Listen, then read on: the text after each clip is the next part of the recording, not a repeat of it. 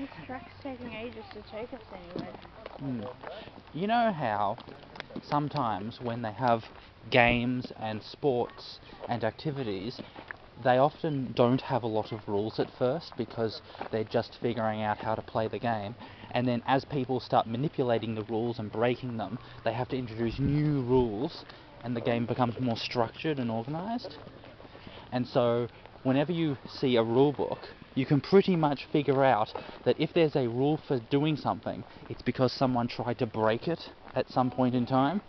And so I remember reading a cricket rule book, and one of the provisions, a special clause which said do not urinate on the field. And I just thought to myself, how many people have tried to do that and they had to introduce the rule?